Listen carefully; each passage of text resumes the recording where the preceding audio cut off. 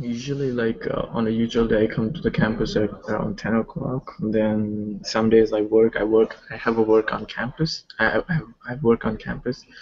So and for academic purpose, like my classes usually start at 6:30.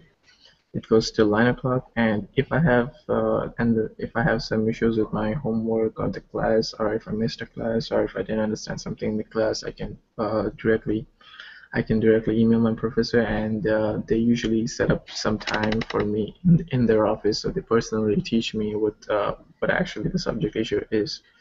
So yeah, that's about. For me, actually, this semester is hardest semester for me. I get about 19 credits, which is 6 days a week. I'm at the school, so I have 2 days. It's really full day courses from 12 till 9, and for the others, Saturday I have from 8 to 2. And for the remaining days, it's just one course a day. Plus, also that I'm working for the international focus, so it's taking about 4 hours more. Yeah.